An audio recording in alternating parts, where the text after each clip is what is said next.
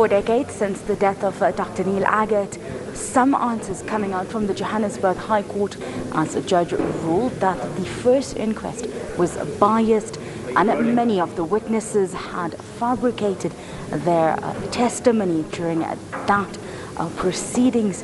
He ruled that Neil Aggett's death was not a suicide, a point that the family had raised from the onset of his death in detention at John Vorster Square Police Station all those years ago. With me, I want to bring in his partner at that time, Liz Floyd. Thank you so much for joining us. It's been a long journey for the family and those that loved Neil Aggett. How are you feeling? Let's start with how are you feeling right now? Hearing that quite lengthy judgment being read out here at the High Court. Well, I didn't expect such a clear judgment.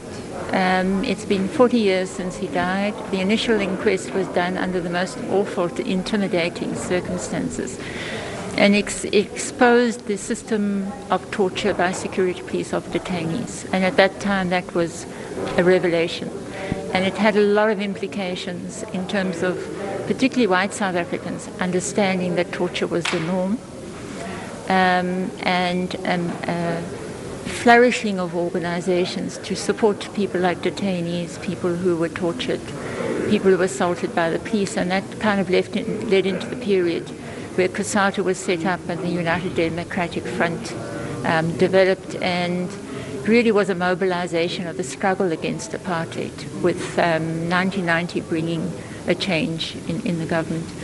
So 40 years later, it's a bit surprising when the legal team started the investigations in 2017. I didn't think there would be much new evidence to add. They've been very thorough with the investigation led by Frank Dutton. The legal team has worked very, very carefully, and there's been funding from the Foundation for Human Rights. During the inquest, there was an extraordinary amount of information. Detainees who had really been intimidated in 82,